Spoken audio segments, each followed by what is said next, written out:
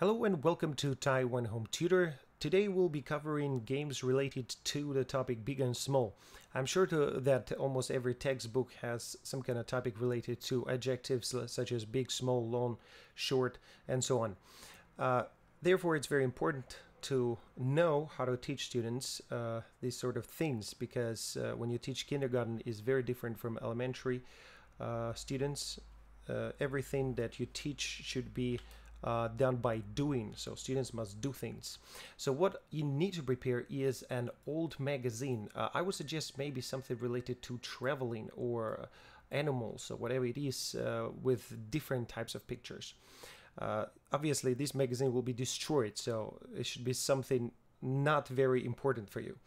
Right, and then you will prepare two boxes, just normal carton boxes, and you have to label the boxes. So one box would be big, labeled big, and the other one would be labeled small.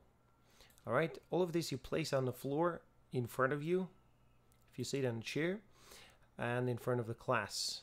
If the students are sitting in a semicircle like that. So before the class you have to cut out some pictures in the magazine. So some of the things such as, I don't know, maybe bowl, spoon, a remote control should be small. Some of the things should be large, such as a mountain, a person, and they should be big and small visually. So not only children should understand, like a mountain is big, for example, right? Obviously it should visually be bigger than the ball. So otherwise they will be confused. They will pick up the mountain and put in a box which is labeled small. So after that you will just put all the cards on the floor in front of you, all of these cuts out, and then you will teach the words. You don't have to, I think, pay too much attention. You just need to teach it once to let students understand and see them. And you can also teach them where they should go. For example, I don't know, the ball will go into this box which is labeled small. So you can teach them that the ball is small.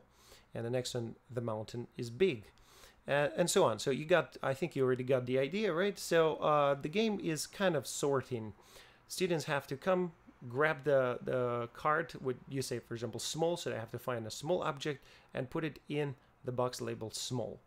And if you said big, they will have to find something big and put it in the box labeled big.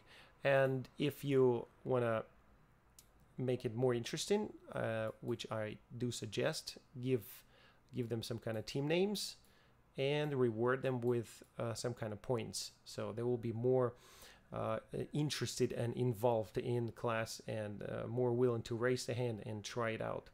All right, so I think this is all. See you in the next part. Don't forget to like, favorite, and to share information about the channel. Thank you. Bye bye, guys.